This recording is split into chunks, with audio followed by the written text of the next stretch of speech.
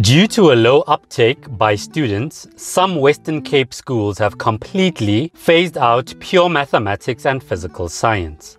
Welcome to Brilliant Academic, the channel where we cover all things related to careers and academics.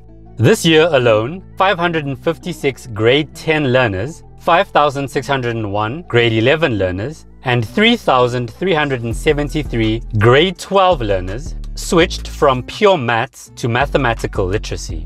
The Education MEC, David Mania, said the COVID-19 pandemic had contributed to this. He is quoted as saying, "The rotational timetabling and the loss in teaching time and curriculum coverage contributed to learners changing from maths to maths lit to boost their total scores and to be able to access higher education institutions."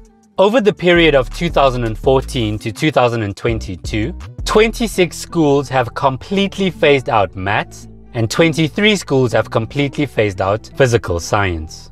The MEC said that it was also found that some schools were challenged with acquiring qualified maths and physical science teachers. Here's my opinion on the matter. The South African education system has been on a downward spiral for many years, even prior to the COVID-19 pandemic. If you are a learner still in high school, do not drop maths. Getting a 60% in maths is more valuable in the long run than getting an 80% in maths lit.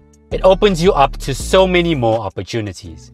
There are countless resources available on YouTube and other platforms that can help you if you're struggling with understanding topics and concepts.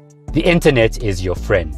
I wouldn't say that this channel is perfect, but I think that I am doing my part in helping and encouraging young people to pursue success.